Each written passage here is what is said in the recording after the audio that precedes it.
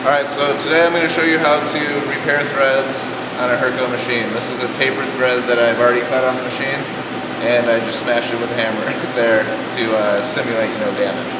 So I'm going to take it, load it in the machine.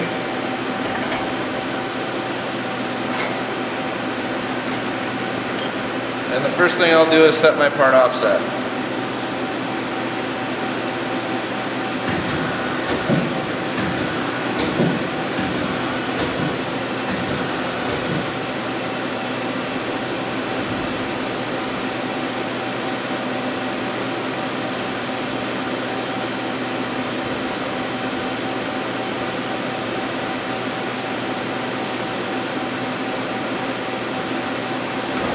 I'm going to do that just by, I have dicum on the bar. I'm going to turn on the spindle, come up, and touch it until I take some dicum off.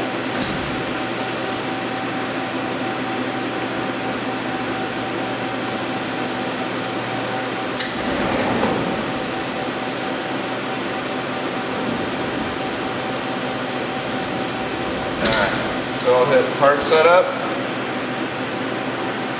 and right here my offset 1, I'll just hit store machine position. It's going to ask me to enter the tool I use to set that offset.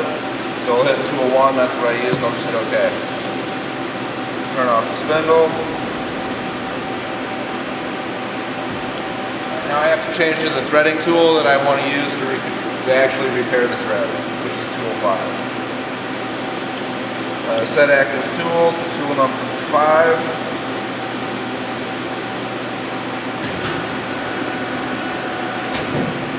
Alright, so now I'm actually ready to go into my program and set the positions for the thread repair block, which basically all we have to do is jog the threading tool into a good thread and then store positions within a threading block.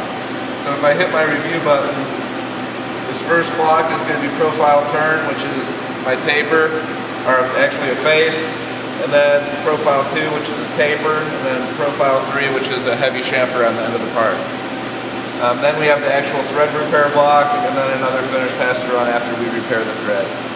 So if I go into this thread repair block by double-clicking it, it looks exactly like our normal threading block, but there's a new tab called Repair. So what this is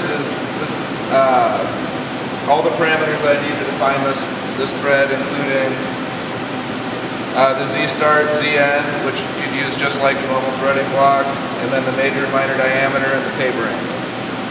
Once you put all those in, you're ready to hit repair, and this is where it asks you to jog the tool into a good thread, and then the next thing is store reference point. So that's what I'll do. I'll jog my threading tool into a good thread.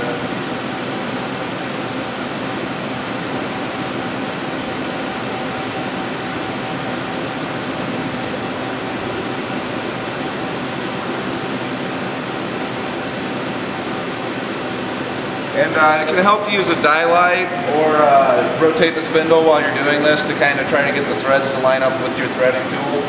The larger the part, the more difficult it's going to be because it's harder to turn the spindle though. But just try to get it in there as best as you can, and it's all going to depend on how well you set this position.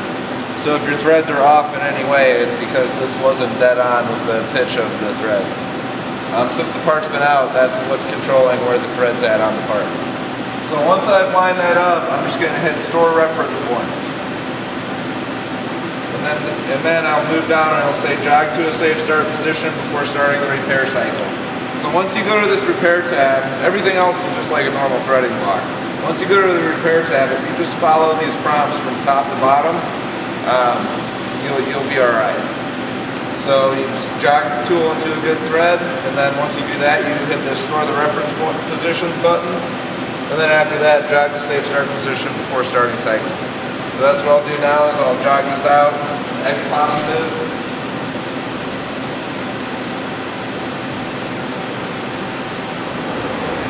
We'll go auto, run program.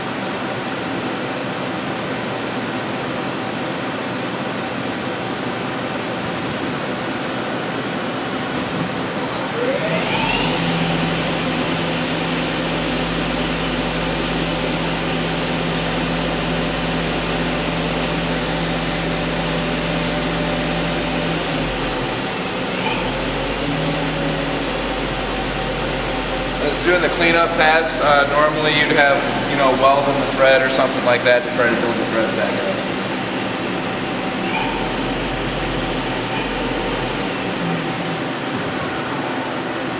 Now it's changing tools to the threading tool, and it should come in and repair the thread.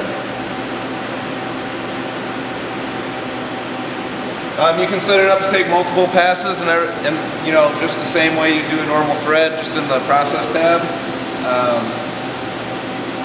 Really, it's pretty simple to do.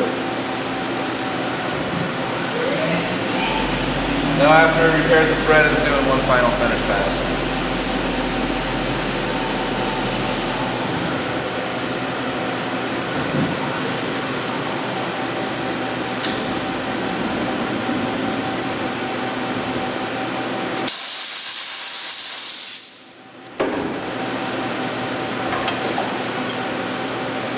So now if I look at this part,